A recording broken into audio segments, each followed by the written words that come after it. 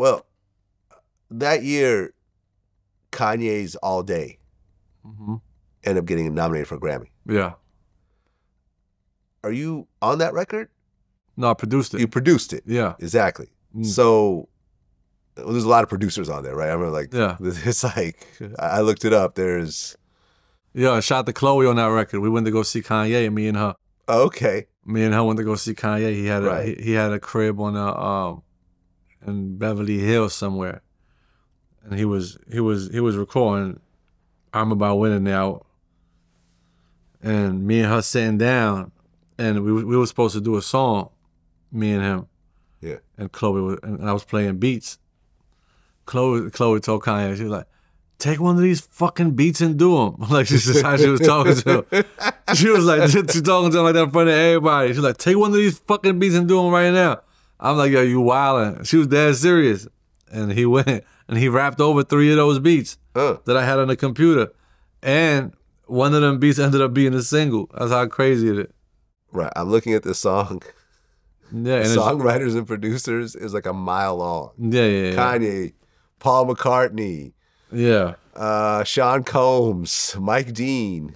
Oh, yeah. He has everybody. Travis Scott, Plain Pat. He has I walked in and I gave him the beat. Right. No, I understand. I'm not downplaying. I'm just saying that by the time it was done, but he does that. But I could easily be like, no, I don't want nobody on my shit. Yeah. But I'm not one of them people that need the money. So it's just like, all right, just give me my credit.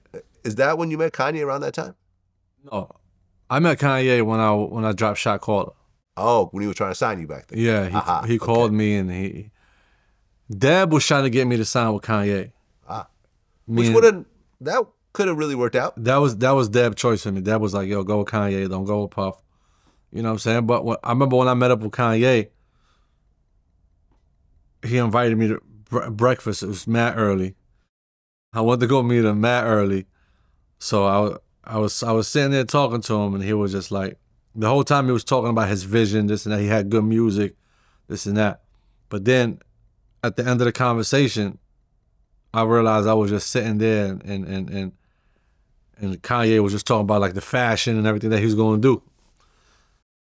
And I was like, yo, how am I going to hit you up? He was like, here's my email. He doesn't have a phone. Yeah, like, here's my email. And I was like, all right. For me, it was more, especially how it was coming up, it was more, me and Ross had like a real friendship. Me and Puff, me and, Wayne, Drake, everybody was like real friendship. And he was talking about he was moving to London when I was talking to him. He's like, I'm about to move to London. I'm going to go real hard on the, on all this stuff, this and that. He's like, he's going to move. And I was just like, email you. I'm like, I don't even have an email. You know what I'm saying? I'm like, but throughout the time, from that time that I sat down with him to now, we became one of the closest friends. So yeah, shout out to Kanye. I just dropped the album with 2 Kanye records on it. So exactly. Yeah. Exactly. And like I said, that song got nominated for a Grammy. That was your first Grammy nomination. Yeah, it was my first Grammy nomination. Right. Yeah.